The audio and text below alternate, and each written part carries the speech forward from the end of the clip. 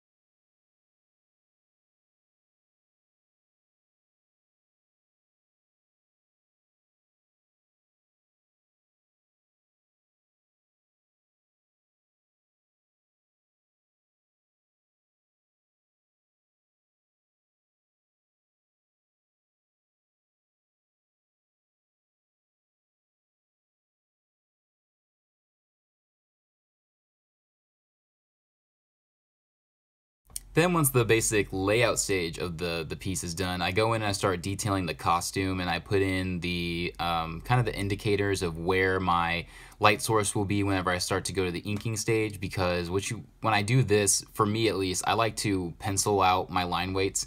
Sometimes I do just leave it pretty rough and pretty unfinished, but when it comes to something kind of complicated like doing his the web tentacle thingies that Superior Spider-Man has, I really wanted to kind of get those in perspective, and I was thinking about, excuse me, I was really thinking about the composition of how I wanted to kind of use those to draw your eye into the picture or the character. So in this stage, you take a little bit more time, and honestly, whenever I do these, like I start really fast with the layouts and the composition, and then as I go, I just take more and more and more time. And I think if you adopt that strategy, your drawings will be better for it. Eventually, you'll get to a point where, and I'm assuming this as well, eventually you'll probably get to a point where everything gets faster. But for me, I kind of like to start fast, get everything that's in my head on the paper, and then from there, the drawing is pretty easy, and you're just basically relaxed, and you can just do touch-up work, and you can just kind of get the fine, tight little details and the story out in all your pieces. And that's the big thing too. Even with these post-it notes, I try to put some kind of story in there, some kind of indicator, something that relates to the character. So if you notice, his head position is kind of tilted down when he has his web coming at you, because the Superior Spider-Man, if you don't know, is Dr. Octavius. He's trapped in Peter Parker's body, and then Peter Parker dies in Dr. Octavius' body, so Dr. Octavius has to continue being Spider-Man. So because of that, he's a more villainous version of Spider-Man. So you kind of want to imply that in a pose, in this example at least, you kind of want to imply that with the pose, with the way that you can construct the image. So that's what I try to do here in this little post-it note, and I think I did a pretty okay job. Like I said, this is just like it's a cool down thing or a warm-up thing, and I think if you guys start doing these kind of on a daily basis, there'll be a level and a jump to your art. Like I've seen it in mine already, even when I'm going back and I'm doing my actual like paid work that I have to do for this book. I see a lot of things that they used to be really difficult, and now they're like kind of super easy. So now here I'm getting into the inking stage of the piece, and I'm using the Pigma Micron fine line markers, and I love those markers because I don't know, I think it's just the line quality and the color of the ink, because it's India ink inside of the pens. So you get to do a lot of things dynamically. I switch between the 01, the 03, and the 08. I'll probably put those in text on the screen here. And then I also kind of flip back and forth. And I do use Sharpies. A lot of artists say don't use Sharpies because they're not archival, and I get that. But when you're doing little sketches like these, you might as well just use them because they can take up a lot of black area on the composition and stuff. So, and this was fun because I don't really draw characters that have a lot of black in their costumes very often. I like to draw like kind of fun characters that have been drawn with open line work or not as much cross-hatching kind of stuff.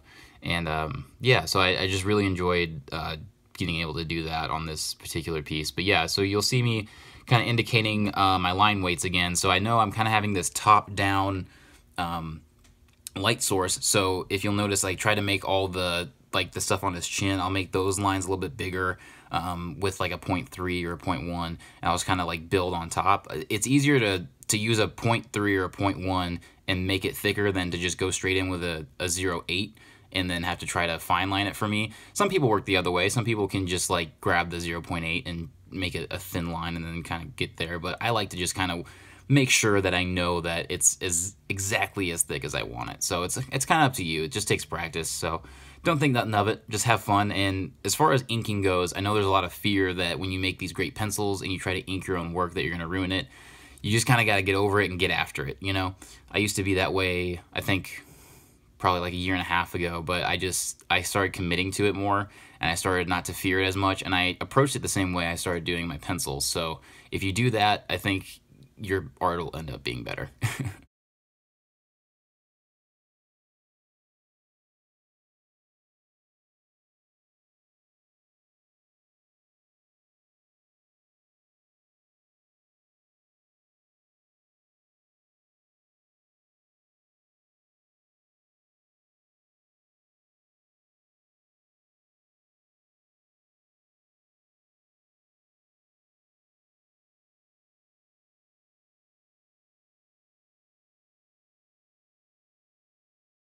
And then last but certainly not least, I hit it with some Copic color. I use the reds here, I use a black, I use some of the cool grays, and then I also end up making a background. And what I use for the background is this like a pent or jelly roll white gel pen to do the outline at the very end. You'll see at the end of the video. And it kind of just makes, whenever you're doing these post-it notes, if you use that, it kind of just makes it pop off the page more. Todd Knock, thank you. So I really like doing that on these pieces, and it just, I don't know, it's really fun to just kind of make these lines and have fun. As far as webbing goes, you can make them the traditional way, which is you link all of them, they kind of go in a circle, or you can kind of go like more, I don't know, if you go more realistic webbing, if you notice that when spiders make webs, the lines don't always add up. So I kind of think that's more artistically interesting to look at. So that's what I did there at the very end. So the rest of this video is just going to be time-lapse. I'll drop some music and enjoy.